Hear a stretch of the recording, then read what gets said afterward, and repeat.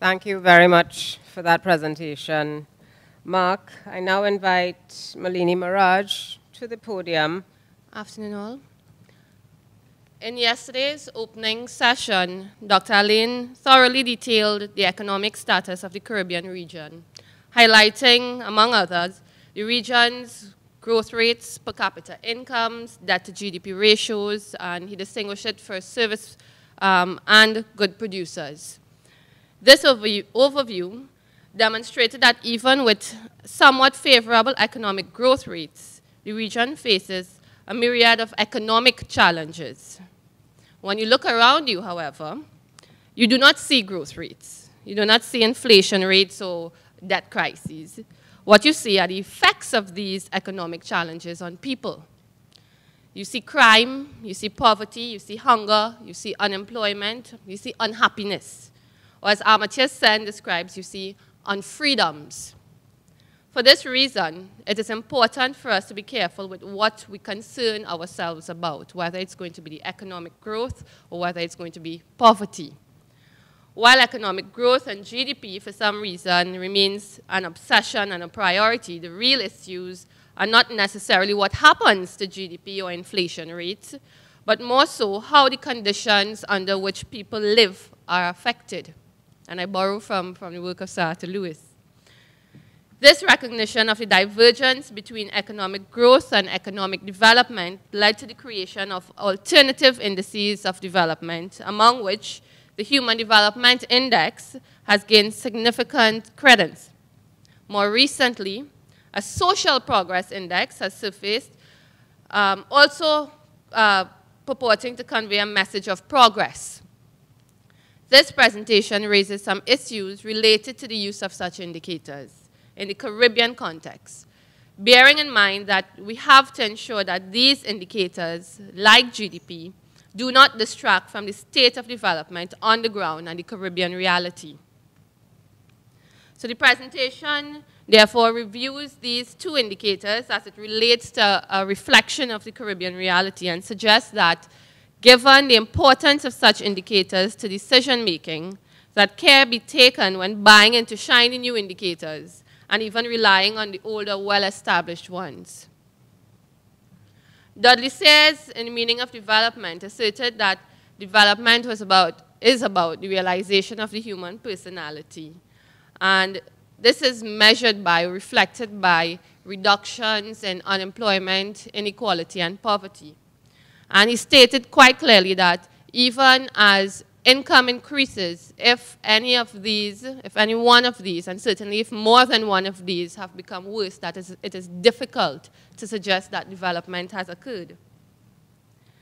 The Human Development Report in 1990 recognized that development is much more than just an expansion of income and wealth, and defined human development as the process of enlarging people's choices, and it follows very closely the work of Amartya Sen in terms of entitlements and capabilities. The recognition of the unidimensional nature of GDP provided an impetus for the Human Development Index to establish the concept of human development within the intellectual discourse. Now, earlier in today's conference, I think Mr. Dunton would have presented on the Human Development Index in terms of what it demonstrates and what it is based on, particularly the dimensions and the indicators that are used to derive it.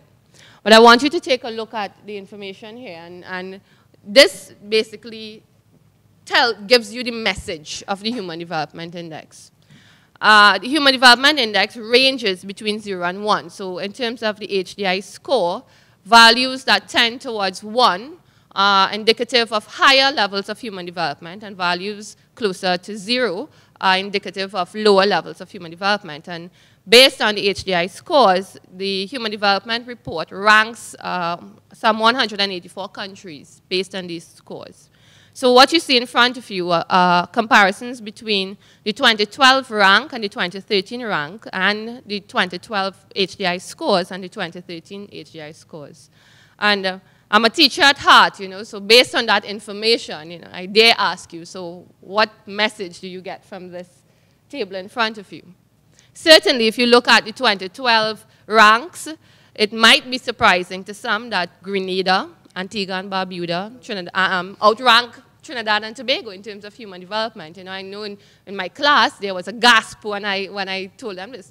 Out of all of the Caribbean countries, which do you think are more developed according to the Human Development Index? And Trinidad and Tobago tends to be the first one that they would identify. And I would say, no, it's not. And then they would call, okay, maybe Barbados, yes. But when you get to the point of identifying Grenada and Antigua and Barbuda as more developed according to the HDI, you know, there's some degree of disbelief. And even comparatively between the 2012 and 2013 Human Development Indices, there's a lot of questions that arise as well. We see that there's a significant change in the human development rank of Barbados, moving from 38 to 59. And a change associated with a difference in its human development index from 0.825 to 0.776. And we have to ask ourselves then, what can be attributed to this change? You know, what has happened in Barbados so significantly between 2012 and 2013 to cause such a significant change in its human development rank and score? So again, there is a message behind these indicators and how we interpret the indicators. And I just thought a key point and something that might also raise a lot of eyebrows is the fact that St. Vincent and the Grenadines in the 2013 Human Development Index produced in the 2014 Human Development Report ranks and scores the same as China.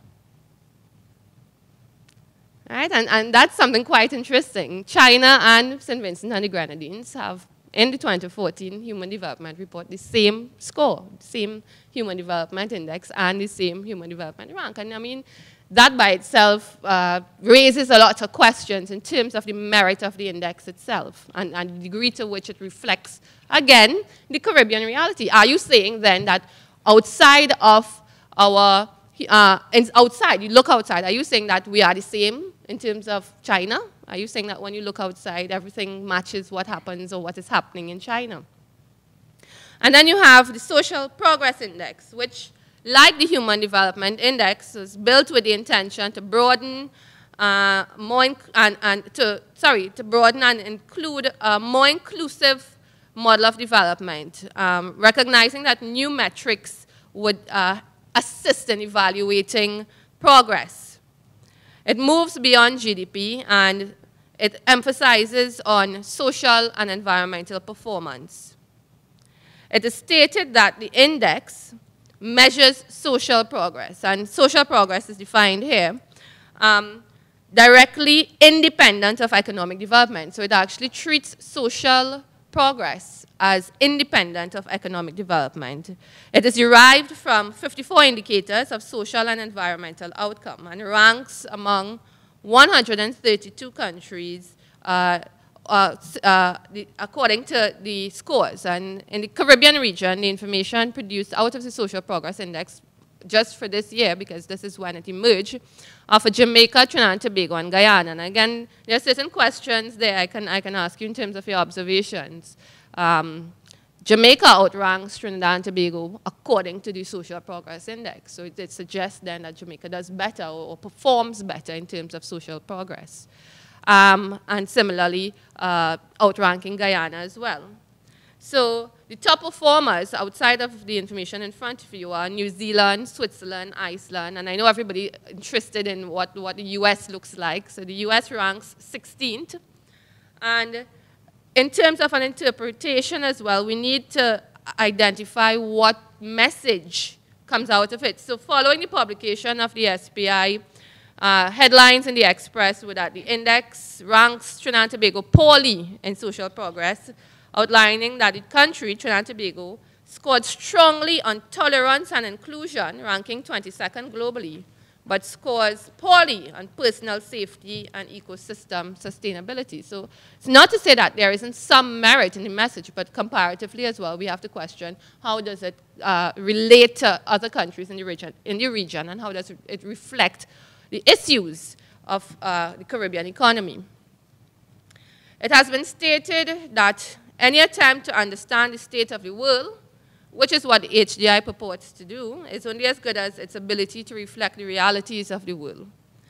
Can one tell, therefore, from both tables, for the HDI and the SPI, whether the image of the Caribbean is presented and whether this fits with what we actually see around us? The Human Development Report in 1990 stressed that, in principle, the choices available to people can be infinite and it can change over time. And this statement acknowledges that development priorities are not static. The UNDP has attempted to modify the methodology of the Human Development Index and in 2010 produced an inequality-adjusted Human Development Index as well, which, whilst capturing another developmental dimension of inequality, still assumes that all dimensions are equally significant to development in all countries, as does the SPI too in terms of its methodology.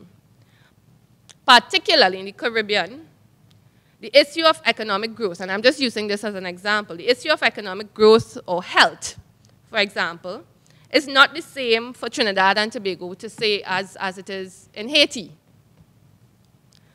So beyond methodological shortcomings, we cannot assume that the dimensions captured by the HDI or the SPI demonstrate key Caribbean concerns. And Panton and Arts in 2009 identified peculiar challenges characteristic of the Caribbean region, including stubborn unemployment and underemployment, particularly among youths and a population that has contributed to crime, etc. Also, and I think it's very important, vulnerability to natural disasters exacerbated by climate change. And based on an identification of these key Caribbean challenges and Caribbean needs, therefore, we need to ask ourselves to what extent do these indices, the Human Development Index, and, let me just go back quickly, and the Social Progress Index reflect this reality? Do we see that coming out of these indices? And I'm not, I'll state this before the question comes up, I'm not saying that there is no merit in the indices, of course. I'm just saying that we need to be careful in terms of our interpretation and use of these indicators of development as ways of basing decisions. You know, you look at the Human Development Index and if the score approaches, you think that all is well, so you shift focus on something else, when at the end of the day, it may not be so. All right? So we have to consider the nature of how these indices have been developed. We have to consider the priorities under which they were developed. And quoting CS, who quotes H. Carr, who identifies Carr in the statement, before you study economics, study the economists. Before you study the economists, study his historical and social environment. It calls for a typology of economic systems and specific ways in which we can treat with our inherent characteristics in the Caribbean and acknowledge that not all policies as well as indicators are specific to our needs and can necessarily solve our problems. And some recommendations, I'm not going to go into detail, might be looking at the Social Vulnerability Index produced by Dr. Godfrey St. Bernard for the Caribbean region as one possible index that will convey that message and that can be looked at as perhaps a better reflection of the Caribbean reality. And internationally as well, we see that it has been recognized that other indices must be developed to express the realities of the countries. And there is a Canadian Index of Well-Being that does not apply to every economy in the world, but it is specific to Canada. So in the same manner, we need to look at how we rely on indicators to determine our policies. We have to be careful that our policy domains are not solely dictated by internationally determined priorities and measures, but also reflects the inherent characteristics of the Caribbean and that they aid in addressing our needs in the Caribbean. Thank you.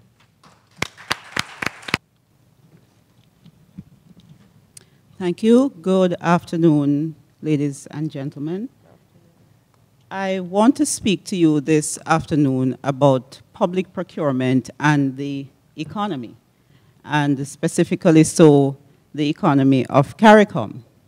And I think it is most fitting that I'm doing so in this forum. This is a conference on the economy. And a common theme that has run through several of the presentations that I've sat in between yesterday and today is regionalism and regional integration. And so I want to stimulate your thought process and to get a conversation going about this value that we have in public procurement. Now, when we speak about public procurement, what are we speaking about? And public procurement simply is the process by which public entities acquire goods, services, all kinds, construction works, using public funds to serve ultimately a public purpose. So we're focusing on the Caribbean community. And CARICOM was established, as most people know, by the Treaty of Chaguaramas right here in Trinidad. It comprises 15 states spread out across the geographic area of the Caribbean, has a total population of approximately 17 million. And the CARICOM single market and economy, which evolved later on in the CARICOM discourse, came into effect in 2001 and was intended to deepen the integration process, provide a space for greater collaboration across the region among governments and business interests, and to put the region in a better position to compete in the global landscape.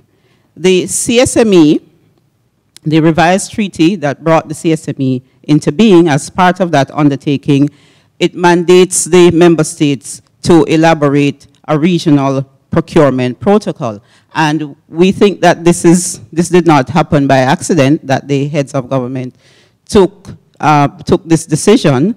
It was around the time when the region itself was involved in a number of trade negotiation processes, for example, the free trade area of the Americas, and it was intended to provide the avenue for the region to sort of work out its own internal arrangements and then use that platform to negotiate with others. That has not materialized. It also came at a time when, of course, procurement was featuring significantly in these trade agreements, and the multilateral lenders were taking an increased interest in national procurement systems. So we mentioned the population size of the region, and one of the things that came out in earlier presentations was, this feature of small developing states. The population size is small. So we have a collective population of about 17 million, and so this is the market. What does this market really represent? What does it mean? Well, in procurement terms, it means that there are 17 million persons across the region that the governments need to deliver public services and goods to. Infrastructure, healthcare, education, the whole works. At the same time, there are 17 million consumers of products. So it provides an opportunity for private business to supply the demand on both sides, to the government as this enormous purchaser, and at the same time to the individual consumers. It is often dismissed as a small market, but what we are arguing is that it is quite substantial and it is not insignificant. It compares to some of the strong economies that we like to match ourselves up against, like Singapore, with a population of 5 million, for example. What is the current state of public procurement in the region in terms of governance? Well, at donor instigation over the last 10 years or so, practically all the countries have engaged in some kind of modernization or reform of their procurement system. But of course, because it was donor instigated, it wasn't homegrown and home driven. So wherever the donor funding or intervention would relent, then the reform would come to a standstill. Right here in Trinidad and Tobago, this country is also going through some reform, having brought a new piece of legislation to Parliament to modernize the legal framework for public procurement, and we hope that that will make its way through the parliamentary process. The regional CSME protocol, procurement protocol, has not yet been realized. A policy framework was signed off on a few years ago, and not much more progress has been made since then. The procurement systems are weak in terms of showing the features of good practice, and only one country actually demonstrates some features of a strong procurement system. There is very little by way of economic cooperation taking place on the procurement front. And we lack, as a region, and even at a country level, a strategic vision for this value of public procurement. It also lacks leadership and a champion to drive and modernize the procurement systems of the region. Now, I won't spend a lot of time on debt. This has been said over the past 2 days, except to say that debt poses a huge challenge to public procurement because it constrains the spending power of the governments and, of course, their ability to deliver to their various publics the well-needed social and other public services. So I spoke about this, the governance, the state of governance of the procurement framework across the Caribbean. And this very colorful matrix is to send one message to you. Green is good, red is bad. And so using the indicators established by the OECD, the Organization for Economic Cooperation and Development, they have what is known as a MAPS, Methodology for Assessment of Procurement Systems. So using the various indicators of that instrument, like the legal regulatory framework, whether there's a complaints mechanism, whether there are standard bidding documents, whether there's audit and accountability, and so on. All these key features, we mapped, we assessed, we developed our own scale for this paper, and we assessed and mapped all these countries within CARICOM. And you'll see that Jamaica, which is the largely green bar going down, Jamaica is the only country that demonstrates some degree of progress. As matched up against these indicators, it shows the most presence of these various features of good practice in a national procurement system. Now, what is the value? Let's get to the crux of it now. What is the value of this procurement market? Now, using the general benchmark of the multilateral agencies, they've tended to estimate procurement at around 15 to 20% of GDP.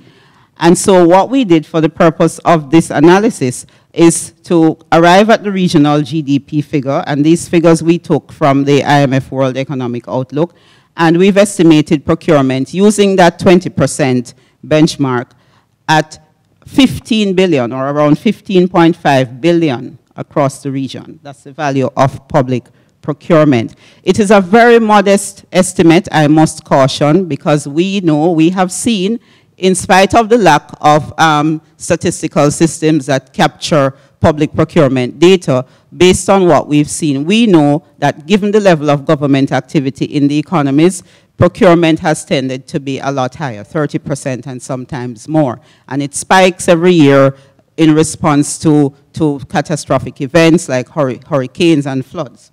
I see I'm fast running out of time. So the 15.5 billion market is distributed in this way. The largest procurers are, the big three: Trinidad and Tobago, Jamaica, with the Bahamas close behind and Haiti, because there is a lot of reconstruction work going on in Haiti. What we're saying, though, the message is that this market is much bigger than we assume it to be. It has been dismissed many times. The Caribbean is too small, the land space is small, they don't have enough people. We have substantial value, and we need to harness it. It is 57% of the amount spent by the World Bank in over 160 countries in 2013.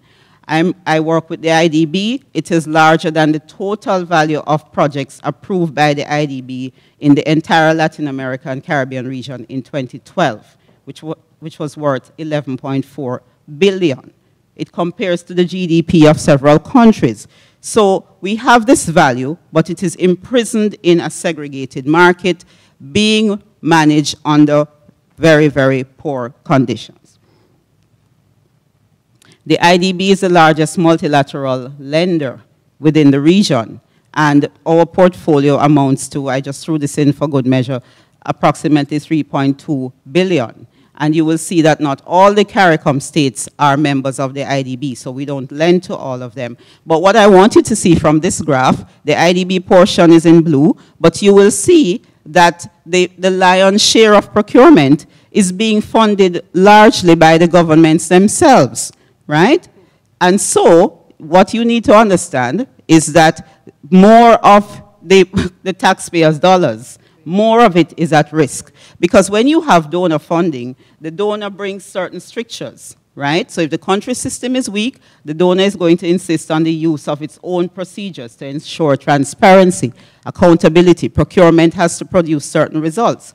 When the country procurement system is weak and the government is funding its own procurement, these things don't apply. So there's more room for mismanagement, more room for corruption. I want to feature the Organization of Eastern Caribbean States, the OECS, a subgroup, a microcosm within CARICOM, but they have been able to achieve what the wider CARICOM has not. Since 1986, these 9 states established the Pharmaceutical Procurement Service. Within 3 years, it was self-sufficient. It could finance itself.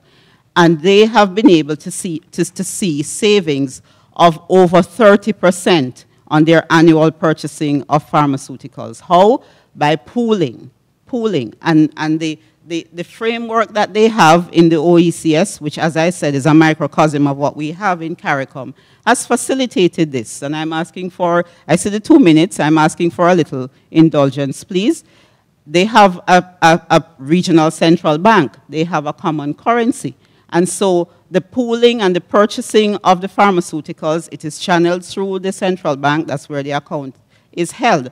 But look at what they have been able to achieve. And we are saying if this model could be even applied, or if the rest of CARICOM could join in, because the rest of us we're all purchasing our pharmaceuticals, you know, in our own insular, individual way, and we are not benefiting from this machinery that could save us so much money.